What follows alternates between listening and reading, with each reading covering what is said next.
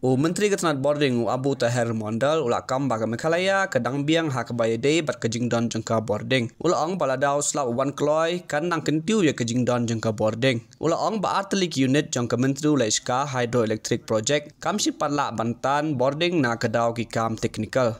The thing is that our generation is depending maximum on our own generation is fully on hydel power project, and for a hydel power project you require water.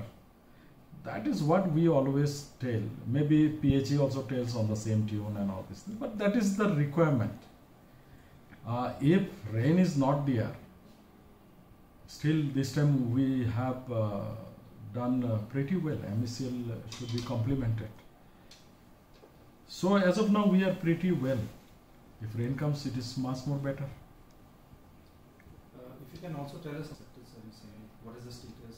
Status is like that in Leshka, our 2 units were out of generation.